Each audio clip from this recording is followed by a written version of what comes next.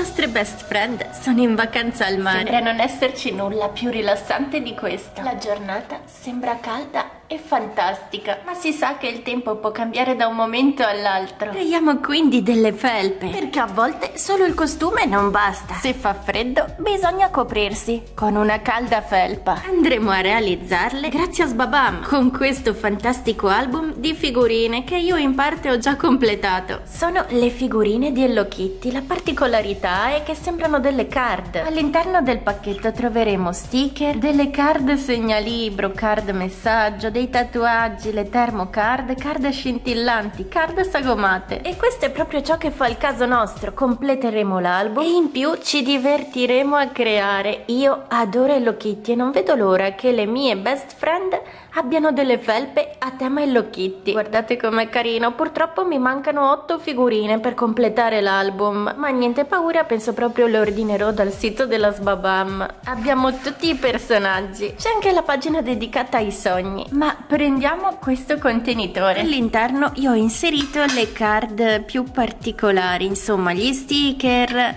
e i tattoo. Eccoli qui. Voglio provare quindi ad utilizzarli sulla nostra felpa, poi decideremo quale, ma guardate quanti.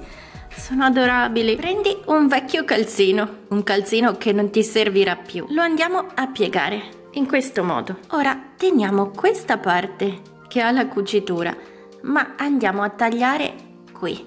Avremo quindi questa forma e qui c'è la parte finale del calzino. Prendiamo Neolicious, misuriamo. Questa sarà la parte finale della felpa, quindi taglieremo più o meno a questa altezza. Proviamo. Ecco fatto. Se è ancora troppo lunga, accorciamo. Abbiamo il segno delle sue braccia. Niente paura, facciamo dei tagli in questo modo e di qua.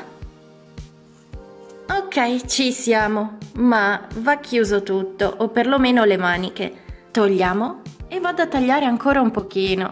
Tagliamo così e anche di qua. Ed ecco, vi ritrovate con questa forma. Ora chi vuole può cucire. Chi non sa cucire può usare la colla a caldo. Vado a mettere quindi la colla a caldo lungo questa parte e chiudo. Ovviamente si può cucire, ripeto. La parte della manica la lascio un po' aperta. Mettiamo la colla anche qui, insomma andiamo a chiudere tutti gli spazi. Ed ecco la nostra Neolicious pronta ad indossare la bozza della nostra felpa, perché ancora non è finita.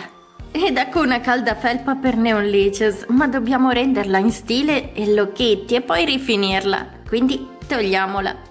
Prendiamo uno dei nostri sticker o tatuaggi, vediamo che cosa si addice a Neolicious. Wow, queste ciambelle sono favolose. Prendo questa immagine, tolgo la pellicola, appoggio, con un panno vado a bagnare l'immagine.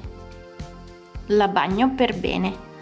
Vado a grattare l'immagine con le unghie, devo proprio grattarla per far sì che si stacchi dalla base. Questo perché non la stiamo incollando alla pelle e quindi la stiamo incollando in una superficie che non è propriamente adatta. Solleviamo ed ora appena vediamo il tattoo dobbiamo tenerlo così e farlo aderire alla nostra felpa. Dobbiamo essere noi quindi a scollarlo pian piano con le dita, così, andate a piccoli passi. Ok, ora il disegno non dovete più toccarlo finché la maglia non si asciuga o si scollerà tutto. Quindi mettiamolo da parte, anzi mettiamolo al sole ad asciugare. Facciamo le felpe anche per le altre best friend. Faccio quello che ho fatto prima, quindi vado a tagliare, prendo Royal, misuro la lunghezza più o meno qui. In realtà ora volendo possiamo già tagliare le maniche, basta fare questi tagli ai lati. Incolliamo e gliela facciamo indossare per Royal, per Lady Diva e questa è per Swag. Ricordatevi di non toccare con le dita il disegno, il tatuaggio. Ecco le nostre felpe asciutte.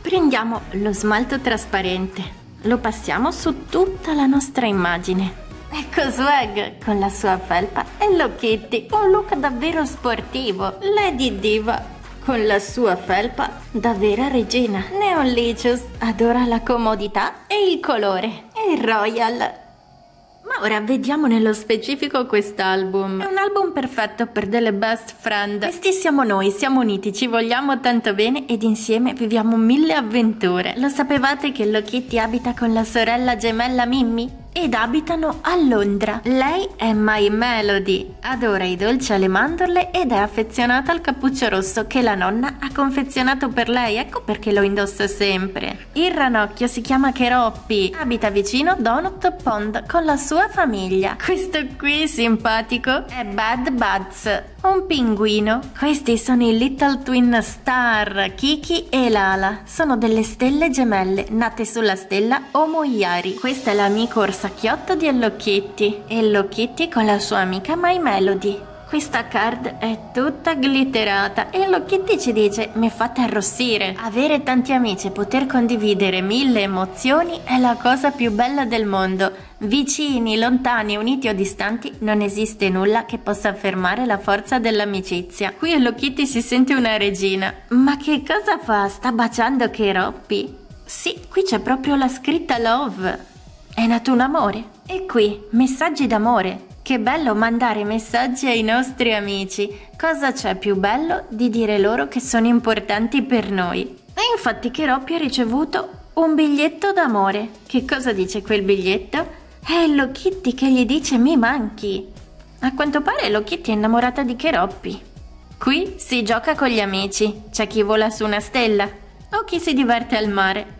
E qui si cucina tutti assieme. Si fanno tante torte fatte in casa assieme agli amici, ma c'è anche il tempo per fare dei party. Guardate come si diverte Bad Buds e le nostre stelle gemelle. Ma ovviamente ci si fa anche dei selfie, guardate che carini, Hello Kitty con Bad Buds e qui Hello Kitty con Keroppi.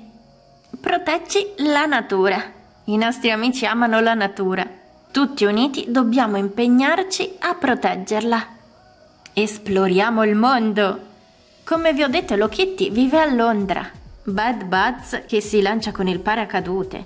Qui sono in viaggio tutti assieme. Dove stanno andando? In vacanza? Bad Buds a quanto pare non voleva andare con loro, ma Hello Kitty l'ha trascinato. E qui che bello sognare. La giornata è stata lunga. Hello Kitty e i suoi amici hanno vissuto un sacco di avventure. E ora è arrivata l'ora di fare la nanna. Buonanotte. Grazie quindi alla Sbabam che ci ha inviato gratuitamente l'album con tutti gli sticker. Lo trovate in edicola e come vedete possiamo utilizzarlo per collezionare le nostre figurine, ma anche per i nostri tutorial. Un abbraccio immenso, ciao!